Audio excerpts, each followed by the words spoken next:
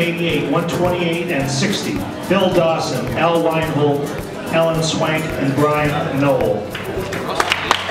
Alex Weber here with the winning team led by Captain Philip Dawson Jr. Congratulations, look like you guys blew the field away out there. How was it?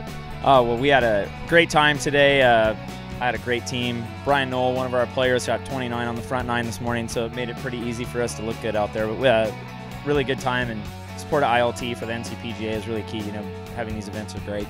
That's good stuff. Yeah, no, I had a chance to play out there. Got a little windy on the second 18. A little different format here than what the traditional tournaments are. What are your guys' thoughts on that?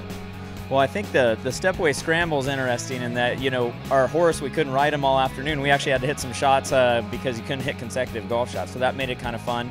The wind certainly picked up, and luckily we had a big lead after the morning because the afternoon, I thought we played well and a couple teams beat us, so we were pretty fortunate to come out on top for sure.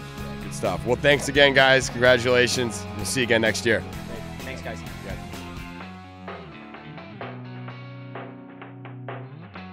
This is our first time sponsoring this event. It's Inaugural, the ILT Summer Fiesta. We've been a section sponsor for a real long time, the NCPGA, helping the pros do travel with their members. So we can come back and give back to the pros. We do when we can.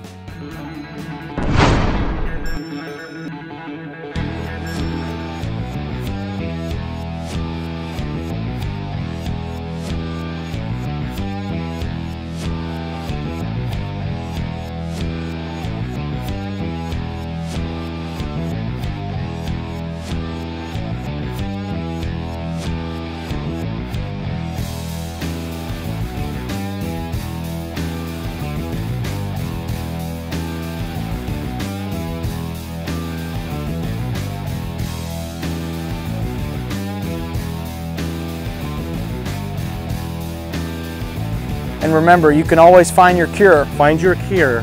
Find your cure. Find your cure. Find your cure On golfmds.com.